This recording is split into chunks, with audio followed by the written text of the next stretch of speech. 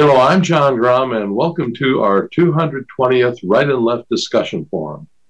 We hold our televised discussions twice monthly to demonstrate the value of civil, productive, open-minded, non-argumentative sharing of ideas. Today, our panel will discuss public school parents' rights to participate in their children's public school experience. Today's panel begins with, Tom Finley, if he'll join us in a few minutes, hopefully.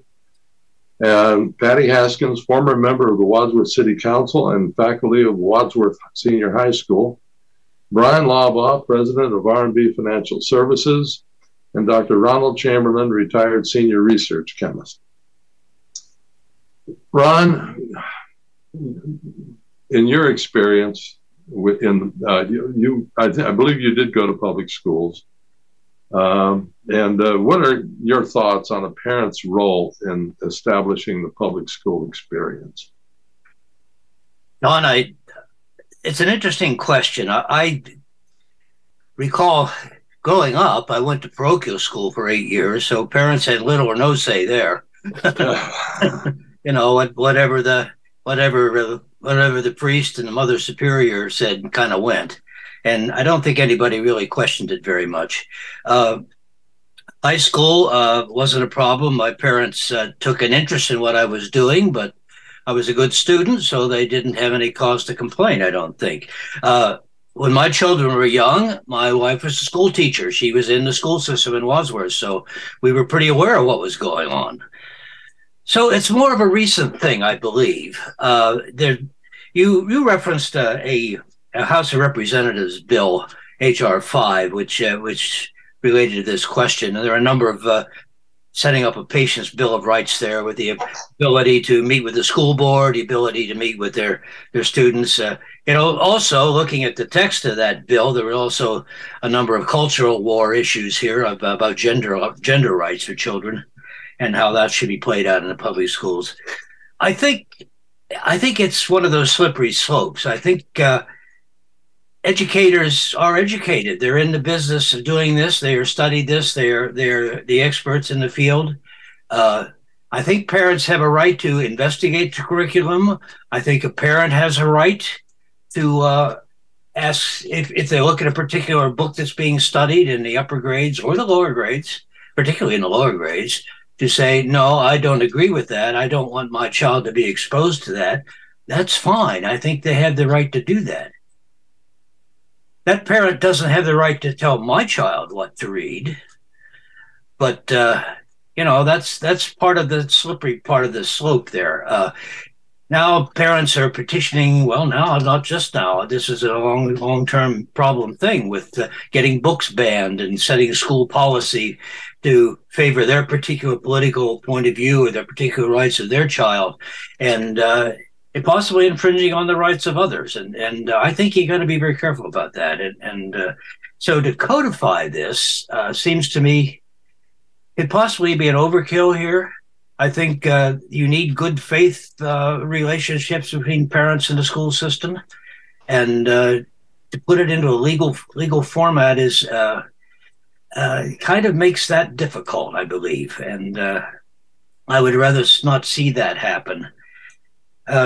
Certainly, parents have always been able to address a school board meeting in most places.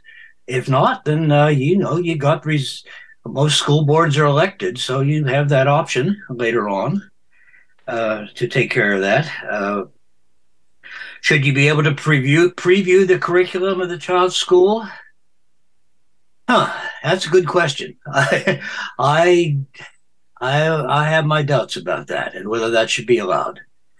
You mean you have your doubts about a parent's right to even look at it? Being able to review it. It would seem like you should be able to do that, I suppose. Again, I want to defer to the school, to the school administration, to the teachers, to the librarians. They know what they're doing. I think they know what they're doing. Okay, Patty, as a classroom teacher, how do you feel about what Ron just said? that he doesn't think the parents should have the right to review the curriculum. Well, I think parents absolutely have a right to review curriculum. And, for that reason, most teachers now are required to publish courses. You have a course of study, a lot of which is dictated by the state standards committees that are set up, and committees work on these. That information is widely available already to the parents if they want to see it. And if there is something that parents find that is against their religion or against their views, or they do not want their child taught, they do have the right, of course, to have their child not receive that information. However, that may end up affecting their grade negatively if they do not do a certain part of the curriculum. I think what Ron is saying is that these curriculums and courses of study are set up by experts, people that have studied it and know what should be part of the curriculum. Now, what you hope is that curriculum is presented in a way that is not culturally biased, that is not leaning one way or the other, but it's basically to stick to the facts and present them, and allows the child then to make up their own mind and think and make decisions. This was not as big a problem for me as it is in other disciplines, because I was teaching math, and pretty much math is kind of set the way it is. Now I would have objected had a parent come in and say, well, this is just too hard for my kids, so they shouldn't have to study this. Dumb it down. Yeah, and you wouldn't want to dumb it down, or that they're never going to need this. Well, a lot of times there were things that we taught in math that you may not need it now, but there are applications for it in the future that need to be brought in. As far as the House Bill 5 was concerned, though, it requires a lot of different things, which I almost think it's redundant that we don't need this bill. I mean, it requires that parents be allowed to meet with teachers. That's already required by the state. And there are days given for conferences. You'd be surprised, however, how many parents don't bother to show up for a conference day. I wouldn't be at all surprised. On the secondary level, we would have a conference evening, and I would have anywhere from 100 to 140 kids a year. And I might end up meeting with 5 parents, because That's all that would come in that were interested in coming in and seeing how their kid was doing. So, that's not something they need to codify, because it's already taking place. Having the ability to speak to school boards is already allowed for. I don't know of a school board anywhere that doesn't allow students or parents to speak. Now, what they don't allow is for a parent to stand up and threaten board members or to create a violent situation. I think there was a lot of misunderstanding when the government was stepping in to try to prevent violence against school board members. And it was because people were threatening them. They were greeting them at their cars, pounding on their cars. Members of school boards had to be escorted out by police so that they weren't injured. That definitely should not be allowed. As far as speaking at school boards, that's always been allowed, and I don't think we need to codify that. As far as selecting textbooks, I wholeheartedly agree with what Ron said. If someone finds that a particular book that is in the library is offensive to them for whatever reason, then their child shouldn't have to read it. In many cases, when there are required reading lists for various English classes or social studies classes, there's always an alternative that can be chosen so that the child does not have to read it. But please do not come in then and say that because you disagree with something, that my child cannot read that particular book, because that becomes censorship.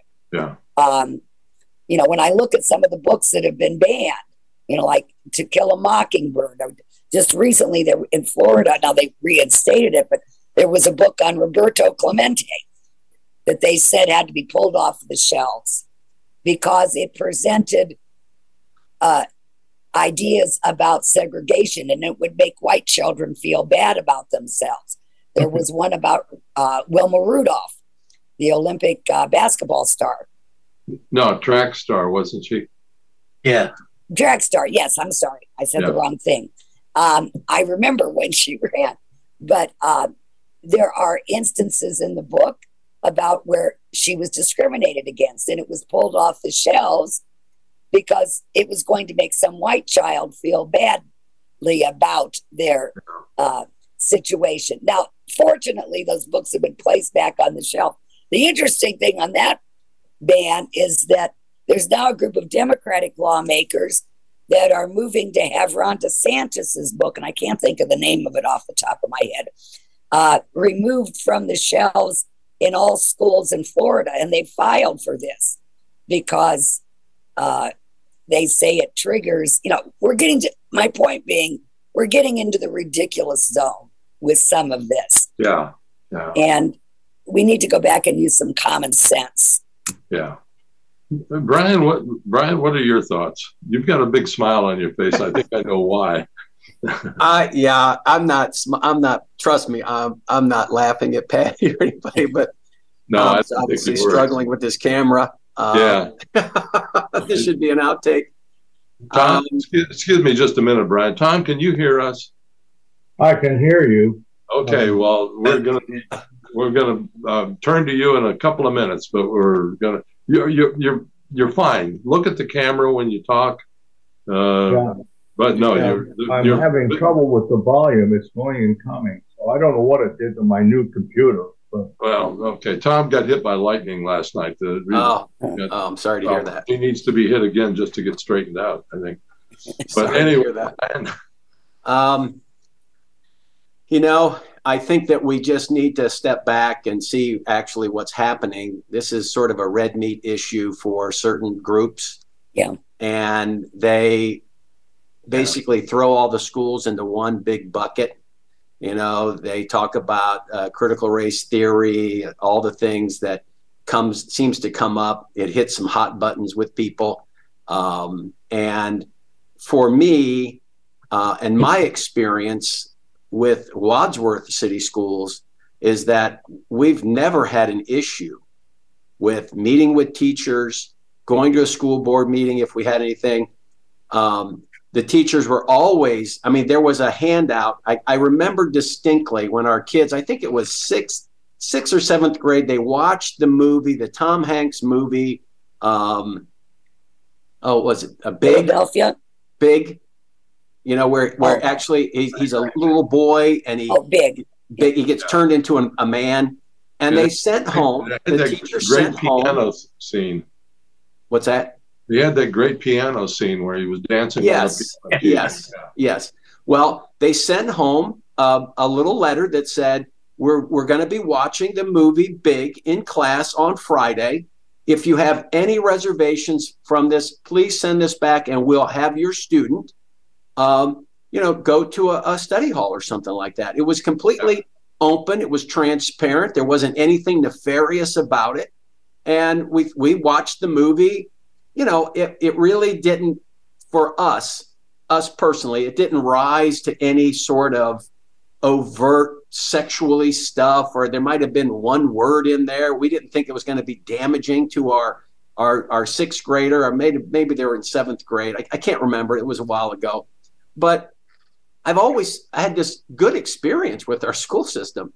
And now, obviously, there must be some schools out there, because you always see those videos pop up where the parent goes to the school and they're not listening to people. Yeah. The school board is not being responsive to the people.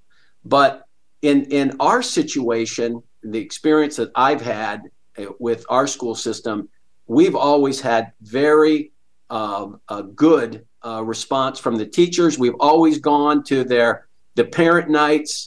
I don't know why you have to legislate that. I think Patty can tell us all how many parent nights they have during the year. And if your kid's failing, trust me, they notify you. you have those. There's a lot of communication. I'm not sure we need a law about it, but it's the red meat issue that gets people all worked up that we need now a law that says the parents have rights. If the books that our kids are reading in school, if the parent is actually engaged in their child's education, they'll know. This will be no surprise to anybody. That's what kind of, it sets me back a little bit, is why are you surprised that your kid is reading To Kill a Mockingbird when they send out a syllabus at the beginning of the year as to all the materials they're going to cover? I mean, yeah, but the syllabus has to be read. Well, that's what I'm saying. Yeah. I mean, are you not taking that stuff out of your kid's book bag? Are you not talking to your kid about school? I mean, this is more, to me, more of an indictment of the parent, that there needs to be a law that says, wake up, your kid's actually being educated. They're reading a book. I think everybody should read To Kill a Mockingbird once a year to have some sense of what's going on sometimes. Yeah. So I really struggle with this overreach on both sides. I mean, book banning and all that kind of stuff. It just falls flat with me when it comes to these issues, because I have not had that experience. We've been engaged in our children's education. We found responsive teachers, responsive administrators. We might not have agreed with them all the time, but they were at least responsive.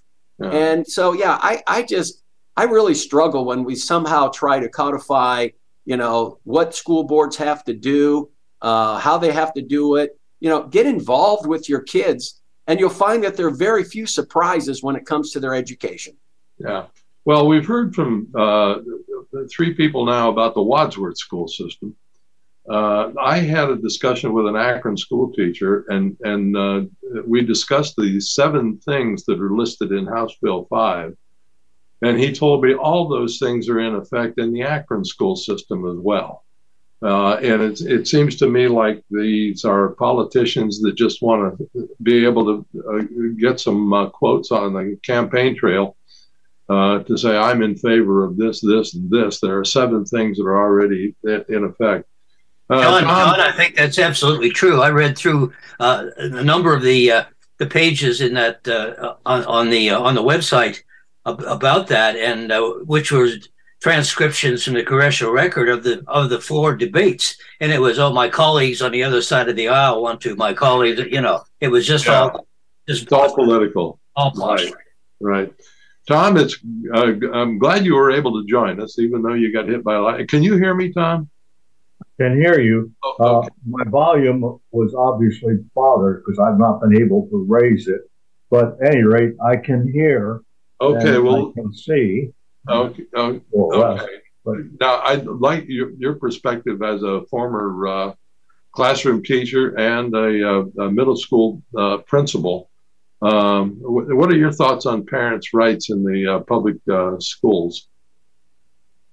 I think those have existed since I spent the 20 years.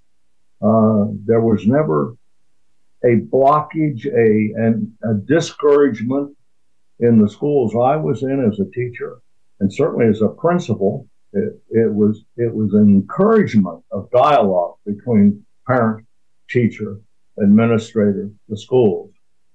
That was never an issue in the times I was there.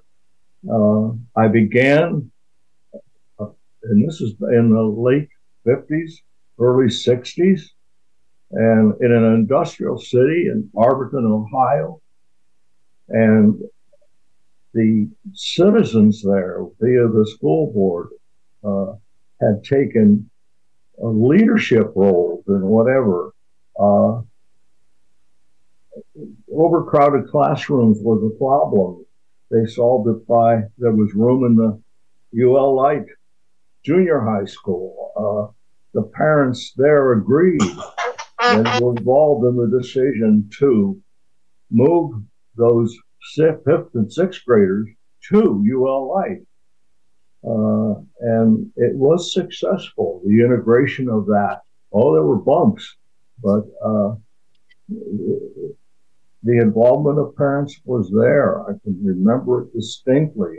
We had the special ed classes, as they were called, the slow learning classes, and they were placed there. And I happened to teach one of the sixth grade, or we called it retarded at that point, classes. And then Barberton, an industrial city, whatever, I took the leadership role and created gifted classes, for heaven's sake.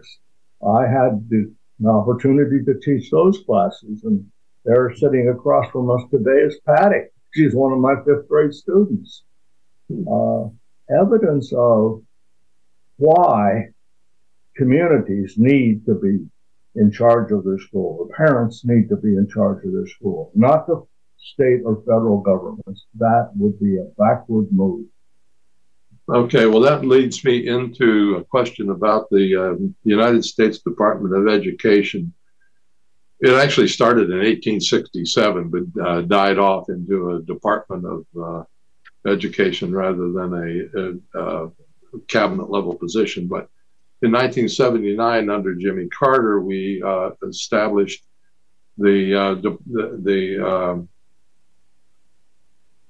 is it called the Department? What? Anyway, we had the education bill, and now we've got a Department of Education. But and billions and billions. In fact, the current budget for the Department of Education is $70 billion a year, and the president wants to raise it to 100. There are 4,100 employees, and he wants to raise that to over 5,000. When you look at the test scores or the public school report card, starting in 1979, it has only inched up a tiny bit, and we have spent hundreds of billions of dollars with little to no results. So the question I have is, should the federal government be getting even more involved in the public educational process? This House bill seems to me to be nothing more than a way to promote politicians' electability.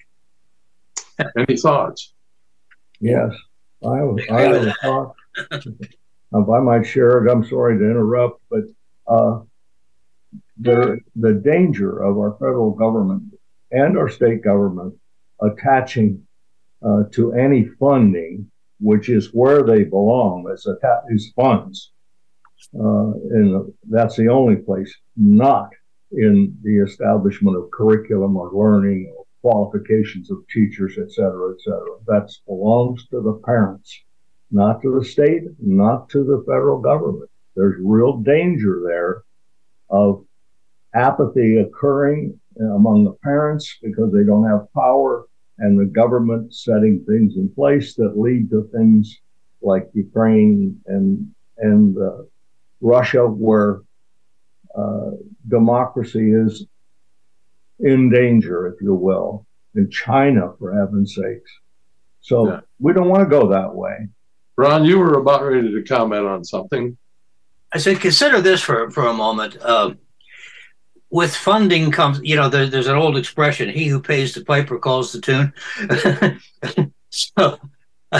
So with the government's getting into the funding of communities, of schools, which is, I think, is a good thing overall, because we don't really have the money to do that. They're going to want control. They're going to want control. The college I went to as an undergraduate for many, many years refused to apply for any sort of government grants. It was a private school. Government grants on that basis. They didn't want to be controlled by that. And I think that's a danger. I think I think there are some good things, though, about that the government can do as far as, setting, like the federal government can set federal standards that would prevent a school district from, let's say, trying to do something that was in a segregation form, or to try to attack a certain group of people, to make sure that the ADA is properly followed. And that comes on a federal level. Now, those particular incidents are few and far between. As Tom, you had mentioned state standards. State standards set what qualifications teachers have in order to teach. And I think that there should be some guidance from the state along those lines. You don't want a community that just decides, well, we'll take Joe, Sue, and Jane that live down the block and let them be the teachers without any appropriate training or making sure of their skill level before teaching. We want our teachers to be well educated. We want our teachers to be bright people that understand the subject matter and know how to convey it to students. And I think where this comes to the state, when they set standards for that, now, do I think all of the standards are correct? No. And do I think that all of them need to be in place? No. But I think that there does need to be some guidance to make sure that the quality of education remains at a particular level. Okay, in your experience, Patty, do these limitations requirements for teachers' educational standards apply to parochial schools as well? Yes, they do. Well, they do. They didn't used to. Now, I believe they do now. I do not know of a parochial school that would not hire someone that is certified. Or I should say licensed now. When I was teaching, it was certification. Now it's licensure.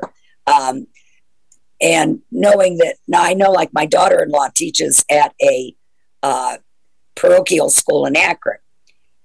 She does have her master's, and I believe she is the only one with a master's on the staff. Now it's going to be just the opposite if you go to a public school. Yeah, so, when I went to parochial school, we were taught by the Sisters of Charity of St. Augustine. And I doubt, well, the Sisters of Charity was a misnomer in my experience. But yeah, we had Dominicans where I went. But no, I think, the standards are necessary to a certain point to make sure that you do have quality. It should, Thank you very much, folks. Our time is up, and we will meet in a couple of weeks. See you.